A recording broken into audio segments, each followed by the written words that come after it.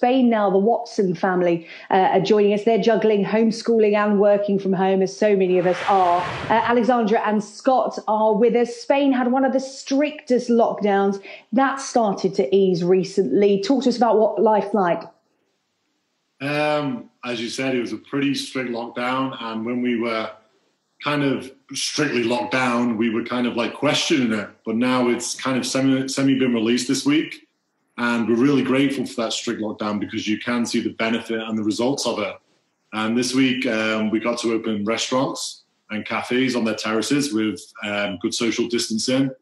The economy went from basically town was empty to basically busy and business is coming back to normal. And we had our first lunch out today and we vlogged it. And we had the world's greatest vegetarian pizza and patatas bravas, which is traditional here. And my daughter was just like, is this new normal? And yeah, even with the face masks, and we do worry about the tan lines from the face mask, don't we? We're just trying to get back to normal. And it's really good to see. I know the economy's not fully running, but it's really good to see people just getting back to work. Well, it's really good to see that some of those little treats are coming back into your life.